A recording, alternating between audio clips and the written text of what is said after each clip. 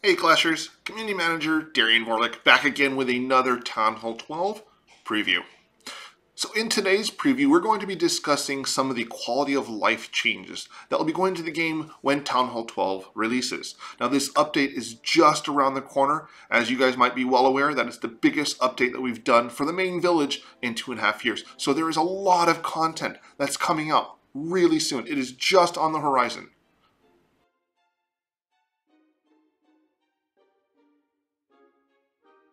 This first quality of life improvement is something that you guys have been asking for a really long time. Additional name changes. Yes, we are going to be putting additional name changes into the game. So there are a few caveats to this though. We wanted to make sure that players are carefully considering their identity and the actions that they choose to associate with their in-game identity.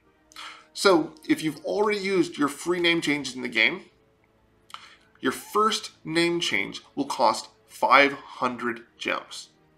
Each additional name change after that will have an increasing price of 500 gems per name change. So the first one will be 500, the second one will be 1,000, the third will be 1,500, and so forth. And the maximum price that will reach is 10,000 gems per name change. Again, the reason behind this is that we wanted players to very carefully consider why they're making their name change. And also it helps keep clans keep track of members in their clan roster. So for example, if I'm changing my name every other week, it'd be impossible for a lot of the clan members to keep track of who they're playing with. Is this the same person that they've been playing with all this time?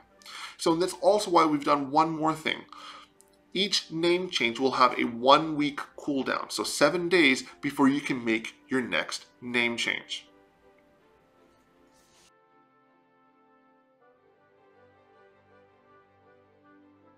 Now for the next quality of life improvement.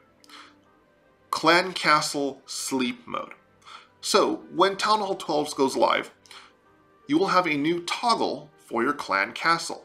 You can set it to guard or sleep mode. Now if it's in guard mode, it will function the way it has in the past. When someone attacks your base, your Clan Castle troop reinforcements will deploy to help defend your base. However, if you put your Clan Castle in sleep mode, what this means is that your Clan Castle troops will not come out when you get attacked. And the reason behind this is, we know how frustrating it can be. Let's say, you're prepping for a clan war, you just got your Clan Castle troop reinforcements, but for whatever reason, you can't do your attack right now, you need to log off, knowing that your shield is going to run out and you're going to lose your clan troops or Clan Castle troops when you get attacked. This way, when you set it into sleep mode, you're preserving your Clan Castle troops until you actually need them. So when you log back into the game, if you set your Clan Castle to sleep mode, your Clan Castle troops will still be there, ready for attacking.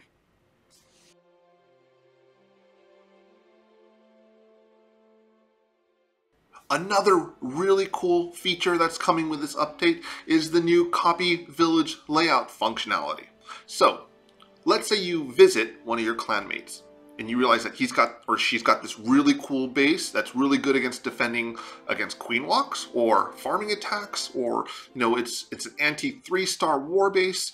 Now we know that manually changing your village layout can be a very time-consuming endeavor. So with this new functionality, when you visit one of your clanmates, simply hit the copy layout button and you can instantly copy that base. So there are a few limitations. One, for the main village, you have to be at least Town Hall level 4. When it comes to the builder base, you have to be Builder Hall level 4. Now there's one additional restriction to this. The village that you copy can only be 1 level higher or 1 level lower than your current village level. So for example, if I'm a Town Hall 9, I can copy one of my clanmates Town Hall 10s or Town Hall 8s. I will not be able to copy their Town Hall 11 or Town Hall 7. So again, that level difference is +1 or -1. Hopefully this new feature will save you guys precious time when you're redoing your base, prepping for a clan war, or you see a really cool base that one of your clanmates has. Being able to copy that saves a lot of time.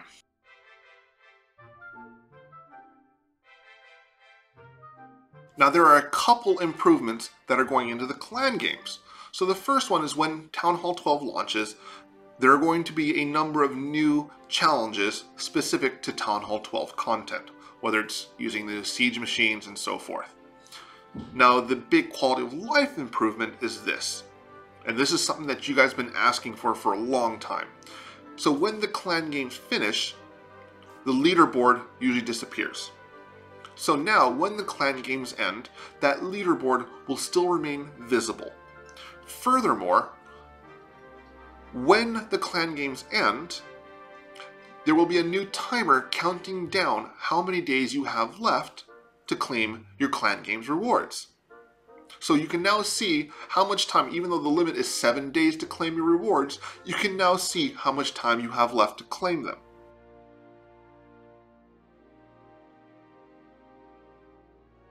So the war tools are a new feature in Clash of Clans that's still in its relative infancy. We are making additional improvements, and we're going to continue to make additional improvements to this tool. With the Town Hall 12 release, we've got one minor update to how the war tools function. So when you're looking at your clan war map, you have the ability to claim enemy bases. However, now going forward, if an attacker has used both of their attacks, the flags or the claims that that person had made, those claims will now automatically be removed from the clan war map.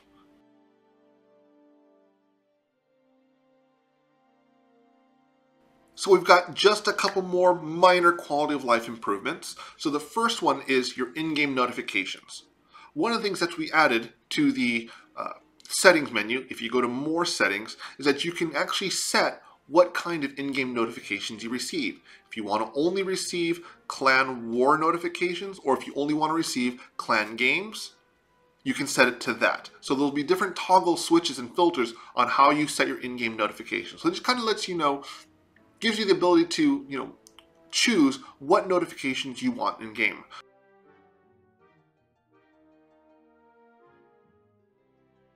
So these last quality of life improvements are minor ones.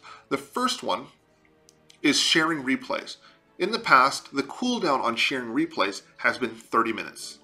That cooldown has now been reduced to 5 minutes. So this lets you share replays much more quickly. The second and final quality of life improvement is regarding the power potions. So in the past, whenever you've activated your power potion, and for whatever reason, we've had to go into server maintenance, and sometimes, things happen. Sometimes we have bugs that need fixing. Sometimes we need to do some maintenance to prep for the next clan games. So for whatever the reason, when you activate your power potion, if we have to go into maintenance, the power potion timer will properly pause. So when you next log into the game, that timer on the power potion will basically continue where it left off. So that wraps up today's sneak peek into the Town Hall 12 update.